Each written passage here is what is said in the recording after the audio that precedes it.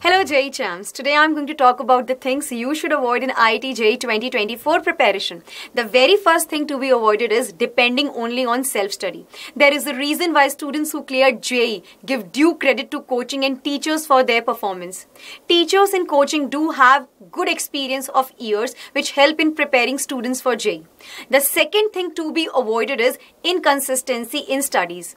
Always keep yourself up to date with what is going on in the class. Avoid falling back in the syllabus. The third important thing which you should avoid is getting depressed due to low scores in the test. Don't think about the final paper, the JEE exam. Focus on doing better in the next test. It's basically a gradual process of improvement till the final day of your exam. The fourth important thing which you should actually avoid is procrastination and backlogs. Procrastination means act of delaying the task until the last minute or past deadlines.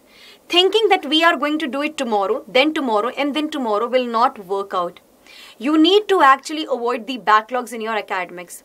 The fifth and the last important thing which you should avoid is the excessive use of TV, social media, and the video games.